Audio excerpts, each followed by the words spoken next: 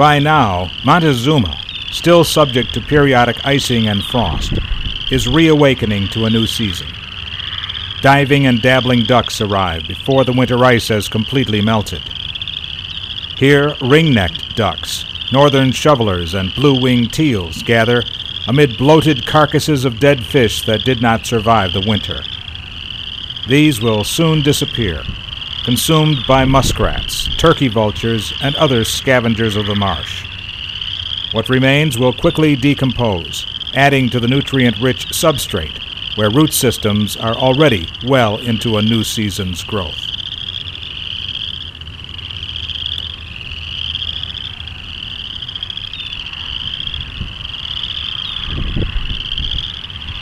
Shovelers, ring-necked ducks, and some other species of waterfowl arrive suddenly in early spring and are gone from this region by the time the summer breeding season is underway, moving north into forested swamps and marshes throughout northern Canada. This green-winged teal is feeding on tiny invertebrates sifted from mud on the shallow bottom of this pool. The green-winged teal's bill includes very fine teeth that filter morsels gleaned from the substrate.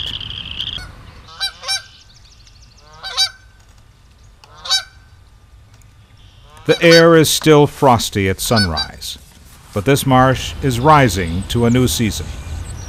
Hardy emergent plants are beginning to appear.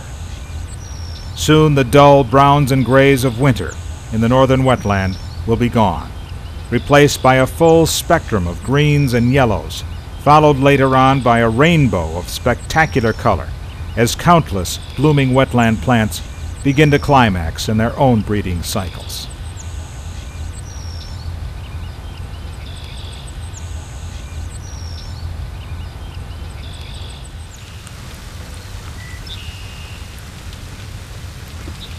Spring is a busy time at Montezuma. Thousands of migrants pass through on their way to vast forests, lakes, and tundra pools beyond the Arctic Circle.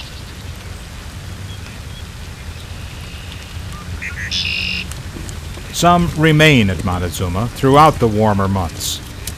In recent years, this marsh has become home to breeding pairs of bald eagles. This young bald eagle settles on a high perch at the edge of Montezuma's main pool to consume its prey before launching back out over the marsh on a rainy April day.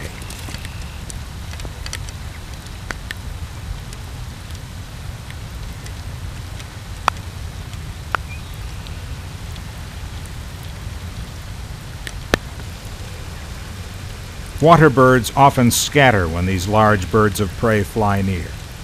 Eagles are known to feed on ducks and other wetland birds, as well as fish, amphibians, and reptiles.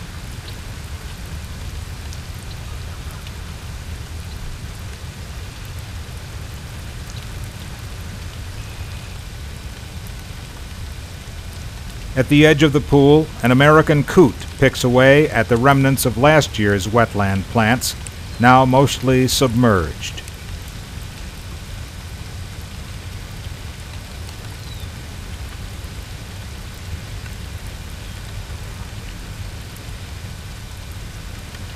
Swallows have returned to Montezuma.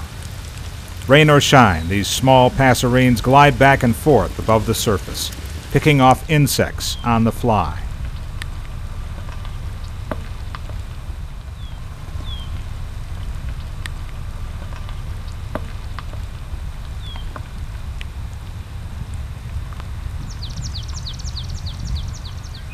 Blue-winged teals. This pair may soon establish a nest in the reeds just beyond the channel.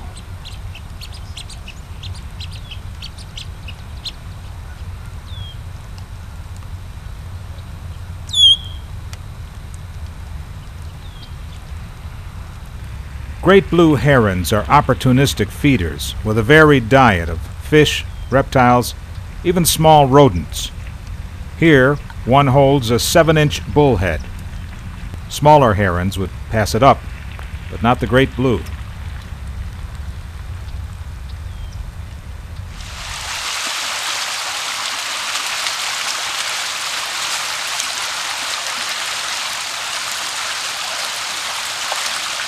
carp drawn from the nearby Seneca River in a frenzy to enter the marsh to spawn.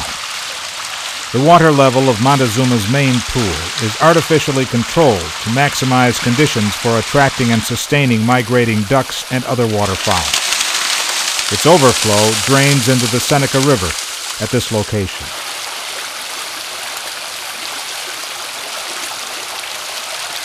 These carp will not cross into the marsh above this spillway, but most will spawn successfully in countless reedy shallows along the river and its upstream tributaries.